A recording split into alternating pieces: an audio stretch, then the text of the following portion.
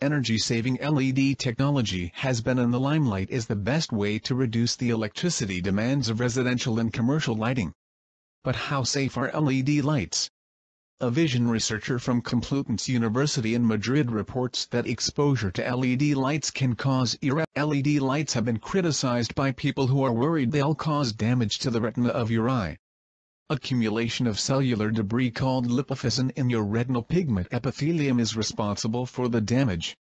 However, the amount of harm an LED lamp can cause depends on the built-in protection of the product, according to Dan Roberts, Director of Macular Degeneration Support, a non-profit organization based in Missouri. LED are directional lights, meaning they don't radiate light 360 degrees like CFLs do, notes the Environmental Protection Agency.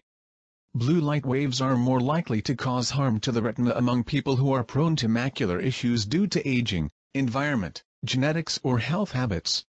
More commonly called LEDs, are used in a variety of ways, including in automotive and home lighting, video displays and traffic signals. Modern-day humans have their eyes open for roughly 6,000 hours a year, and are exposed to artificial light for the majority of that time. She suggests wearing good-quality sunglasses with UV filters, and eating a diet rich in vitamin A to protect the eyes from retinal damage. Red LEDs are made from a toxic substance called aluminum gallium arsenide, or AGA. LED lights are actually less likely to cause adverse health impacts than other high-efficiency bulbs such as compact fluorescent lights, CFLs, because they don't produce what Zapped author Anne Louise Gittleman refers to as dirty electricity. If you choose CFLs over LEDs, you can combat dirty electricity with filters, notes Paul Henderson in the Vitality magazine article, Why Your Appliances Might Be Making You Sick.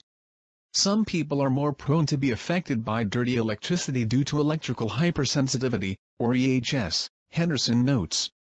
According to the World Health Organization, EHS is characterized by a variety of symptoms that are non-specific and differ among individuals. WHO says the symptoms are real, and can even be a disabling problem, though they may be due to other environmental factors like poor indoor air quality or poor ergonomic design of computer workstations. No diagnostic criteria for EHS existed as of 2010.